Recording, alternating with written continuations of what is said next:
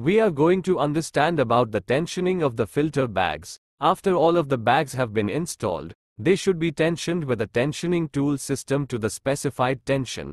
This is performed by inserting the tool on each tensioning assembly, activating the tool, and installing the hitch pin clip or clevis pin in the hole closest to the top of the spring.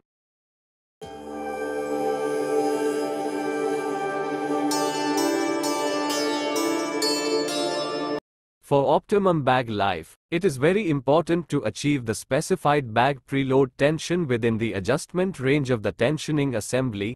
Insufficient tension can cause premature bag failure above the bottom cuff due to excessive flex of the fabric and abrasion of the slack portion of the bag.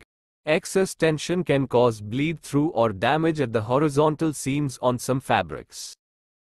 We are going to understand about how to release the tension on the bag.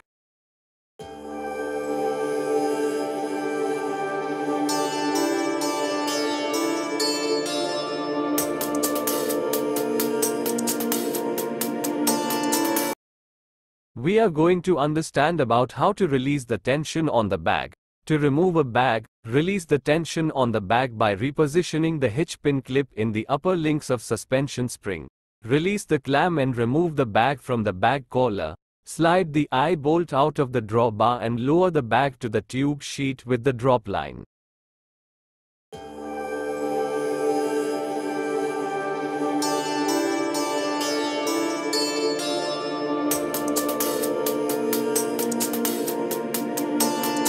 After the tensioning is complete, walk through the compartment to visually check each bag for proper clamp and cuff installation.